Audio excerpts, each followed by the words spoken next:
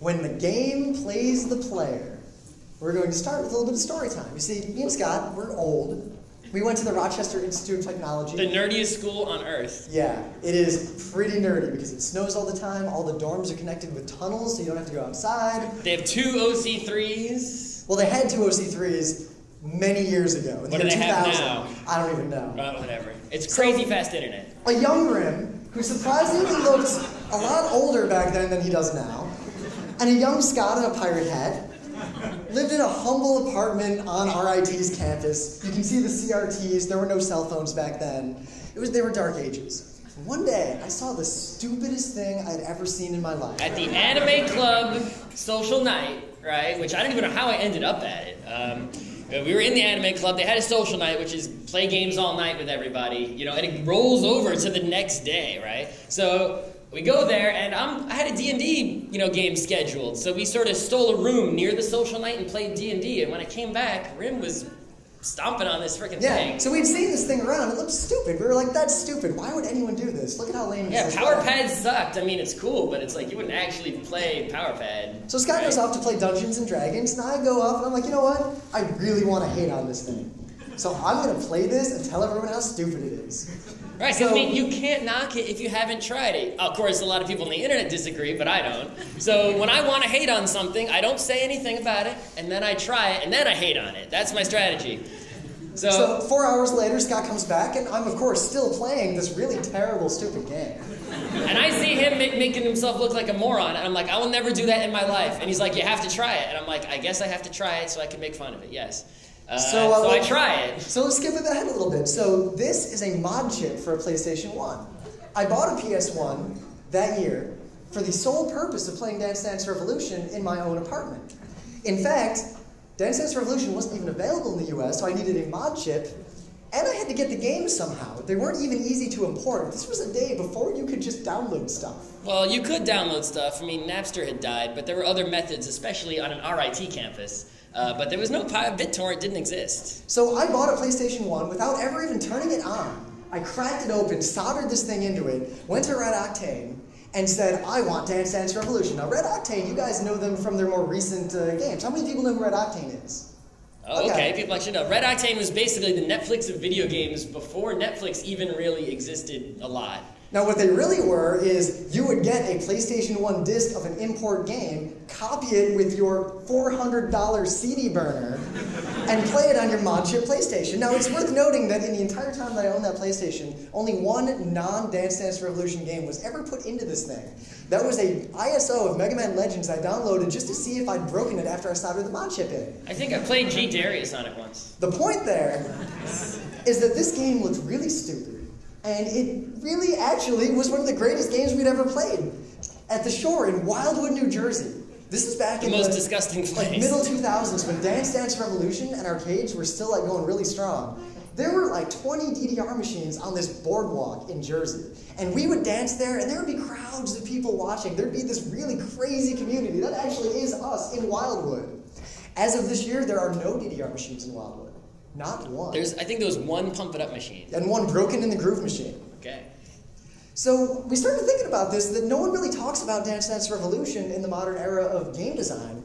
And in fact, the only time it came up and what kind of inspired us to do this panel was at the 2 PAXs ago. It was a few PAXs ago, and there's some panel, I don't know if they still have it here, where they get a bunch of game journalists and they have a ranking of best 10 games, and each journalist can make one move on the list. So they'd be like, I would add CounterStrike because it was the first game like that ever, which wasn't true, but that's what they said. And what's his name? Chris Hecker, the Spy Party guy, I think. Yep. He goes up and he's like, DDR number 4, and me and Rim are like, yeah! And everyone else is like, boo! And we're like, there's a problem here, right? If me, Rim, and Chris Hecker are the only smart people in this room full of game journalists and gamers, let's try to fix this with a 20-minute panel. Now, we're not saying DDR is the best game ever. It's not. It's not a perfect game, but people don't talk about it. And I realized something very important. Or respect it.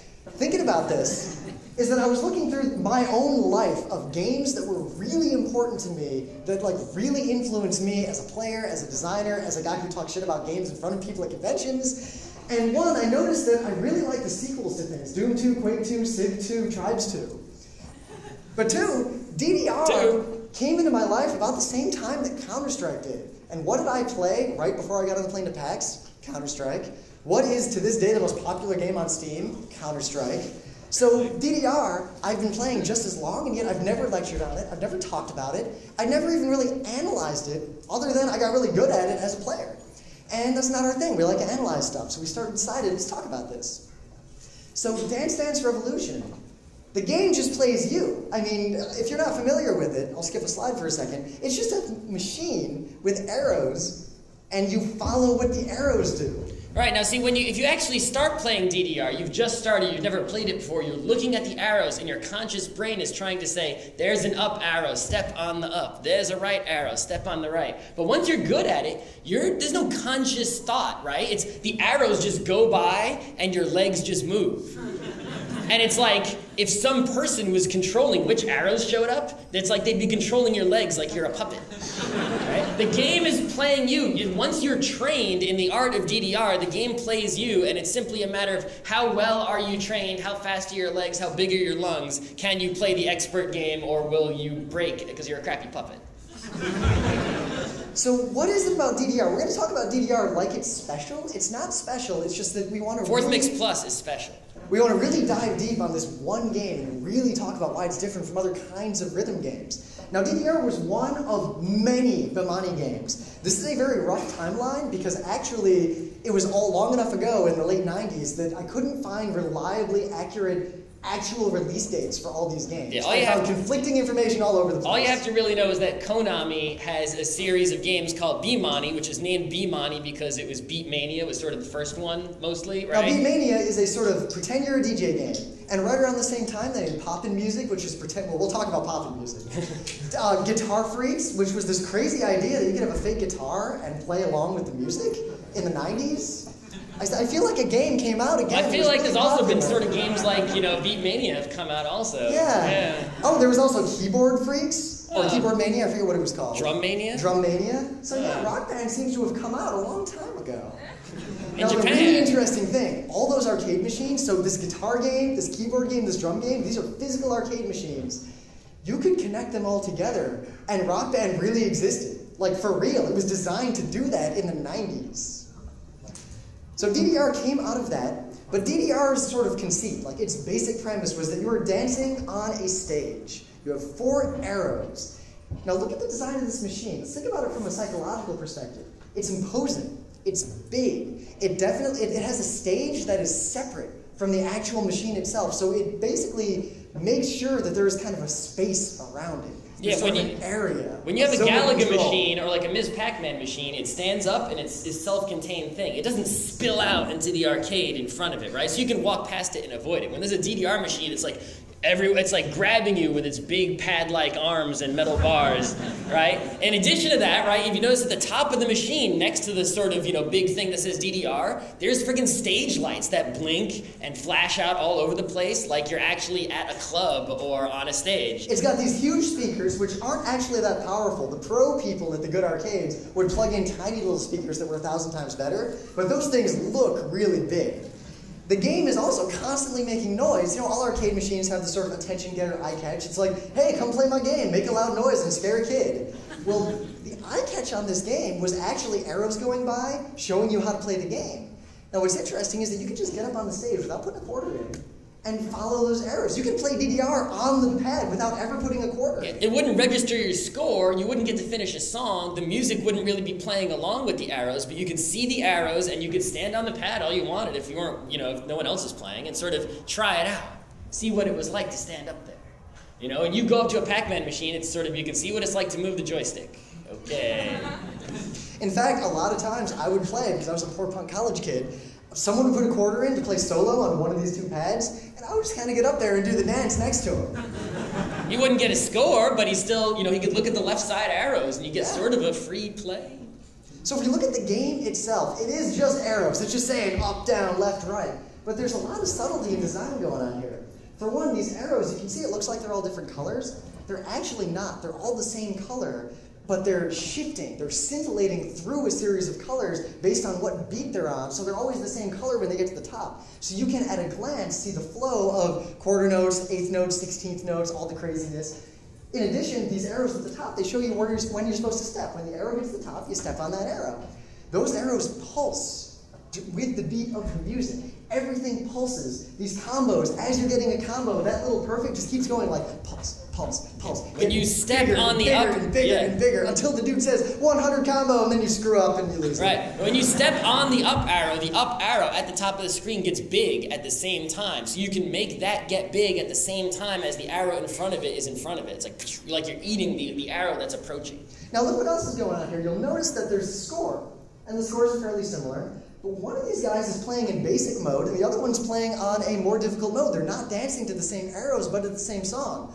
One of the most interesting game mechanics of DDR that is very rarely replicated is that it's 2 players simultaneous on a screen, and yet 2 players can have completely different difficulty levels. I consider myself an expert DDR player. I'm super good because, 10 years, you better be good at a game by then. 12 years. I'm 12 years and still can't play CounterStrike. All right. But I can play DDR with any of you on the same song, the same pad, and you will get a different set of arrows. They'll fit to the same music, and we'll just play just fine. We'll still compete. We'll both feel like we're contributing. If I fail the song and the game's going to end, you can keep me going, and vice versa. So the game really, really encourages you to play with other people, even if there's no possible way for you to compete on a direct skill level. Does CounterStrike do that? No, well, in CounterStrike, you're going against someone, so your difficulty is set by who the other guy is, right? In DDR, you're both sort of playing against the computer or against you're playing against yourself. Can you do it? But I am playing against you as well because I'm trying to get a higher score. Yep. And if you are on easy mode and you do better and you do perfect on easy mode and I sort of fail at hard mode, you will have a higher score than me. That's just how it works. So another really interesting thing about this game is that they rated all the songs. Now this radar came later, but the game has always had this concept of feet. As in, you have a foot rating for a song, and this foot rating tells you how difficult the song is to play.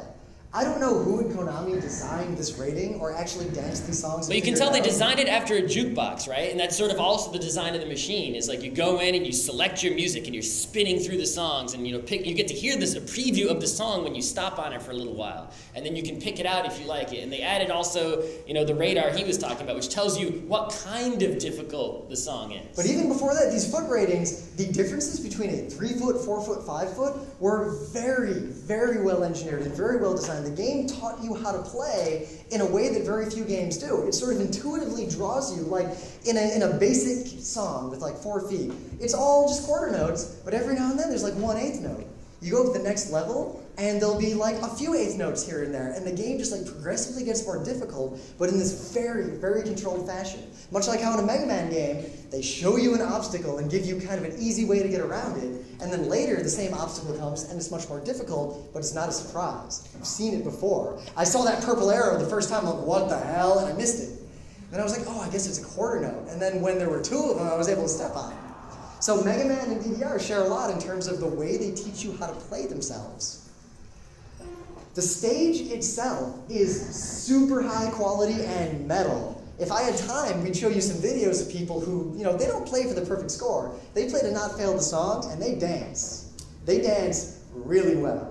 This used to be a big thing at conventions like about a decade ago. Yeah, and the fact that they engineered it such that like all the arrows were at the same level as the metal around them. It wasn't like they were recessed or sticking out and you had to click them inwards, right? It's just you were just dancing on a floor. It just so happened that a few of the floor tiles were sort of magical floor tiles. And it sort of reminds you of like, walking down the street and trying to like step in between the cracks, right? Only some of the tiles, it's almost like an Indiana Jones situation. You don't want to set the trap off, only you do. Yep. Now, an interesting kind of aside is that in like HCI, human interface design with computers, that whole like field of study, there's the idea of an affordance, meaning if something in your design, it will afford someone who's interacting with your design certain capabilities, whether or not you intend them to have them or not. If I make a glass bus stop, one affordance of that is that I can smash the glass. If I make a wooden one instead, one affordance is that I can spray paint on the wood. In DDR, they had this bar on the back of the machine. It was designed so you wouldn't fall off the machine and hurt yourself. But some players would grab onto this thing in order to look like a doofus. So it's sort of a case study there in that if you're ever designing a game, your players might use elements that you introduce into the game for situations that you might not have anticipated or for reasons you never would have expected or wanted. And you don't want anyone looking like a doofus. So let's compare DDR to a couple of other games, because this is where the differences and what's interesting about DDR really stand out.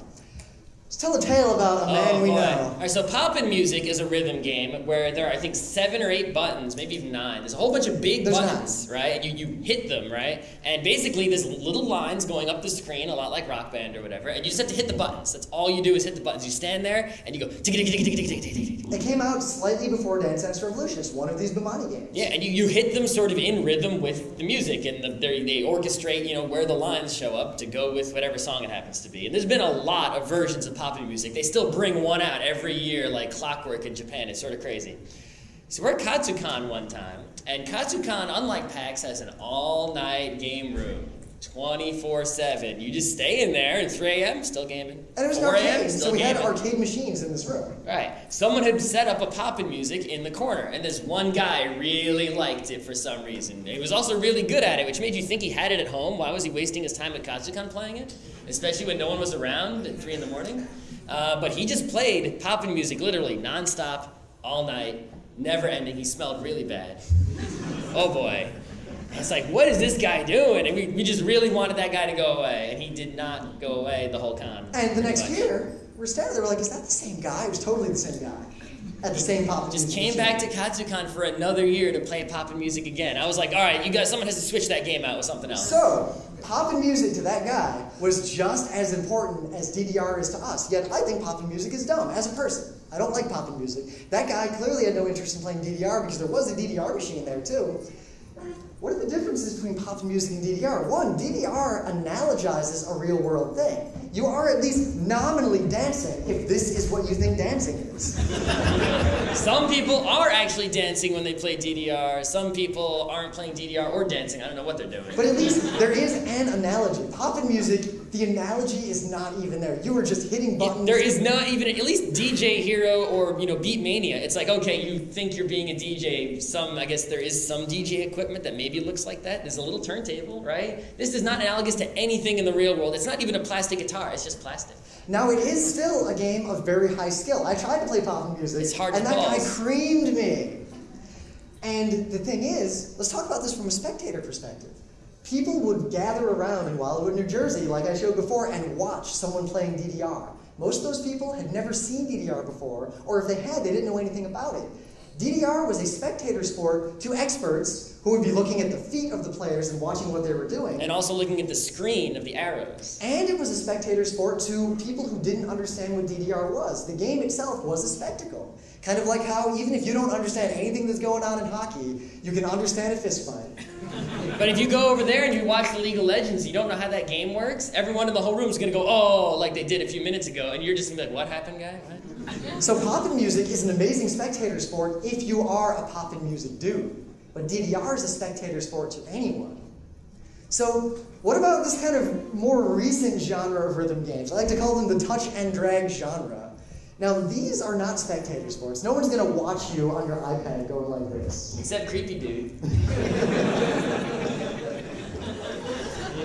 They also don't analogize anything.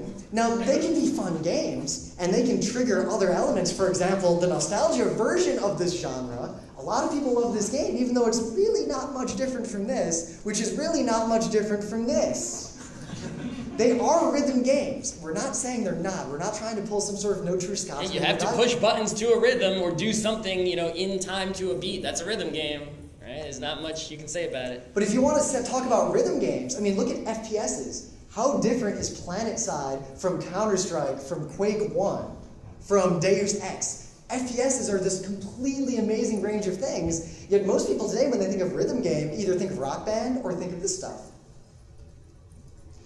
Patapon, what about rhythm games that are just straight up other games that just use rhythm as a driving element or as a mechanic within the game? So it's such a wide genre. DDR really stands apart from all of them. Not that it's better, as I keep saying, just that it's different and it's unique. You can even think of like the Resident Evil, like, you know, action things as sort of a rhythm game, right? It says press A, press A. DDR says step up, you step up. So that was about 20 minutes of meandering. Where are we going with this? If you care about games at all, you need to try out all kinds of games. If you say you're a gamer and you've never even tried like Doom 2, well, what kind of gamer are you? Now, if you're a game journalist or a game designer, shame on you. I'm not saying Doom 2 is the greatest game. I'm not saying Doom 2 holds up to modern games. A lot of people hate Castlevania 2, but you at least got to understand where all these old games came from. And, look at all those mechanics I talked about. I could go on for hours about the mechanics of DDR. Yeah, a lot of people, they're only looking at a few genres. They're only looking at one kind of game, maybe only the kind of game they're interested in. It's like DDR is getting no respect, and that's just one example of an entire genre of games that people just aren't even giving two craps about. So don't knock something till you try it. Now, we use this fan art here because there's two things in here that you should not knock until you have tried, right? Someone told me... You look at ponies and you're like, there's no way that a My Little Pony cartoon is good. Oh, wait, it is. Someone told me... There's no way that DDR is good. Oh, wait, yeah, it is. Someone told me to play DDR. I reacted to both of them the same way. That is stupid. I'm going to play this or watch this so that I can then make fun of you. And now I'm waiting very expectantly for the new season of My Little Pony, and I still play DDR almost every day to this day. But most important, we're from the internet. All of us are from the internet here. Once you've tried something, your hate has weight. If you want to crap all over someone's game, if you understand their game, you know, if you hate, say, Heroes of New or League of Legends, one of those games. The first thing the anti-hater is going to come at you with, right? We're telling you how to be a better hater. If you're hating on, if you want to hate on something, maybe, I guess, League of Legends, I pick on you, you're across the hallway, right? You come picking on League of Legends, the first thing that League of Legends guy is going to say is, have you played it? And if the answer is no, you're done. Right? So if you want to hate on DDR and say that's the stupidest thing in the world, you got to play it first. Then hate on it.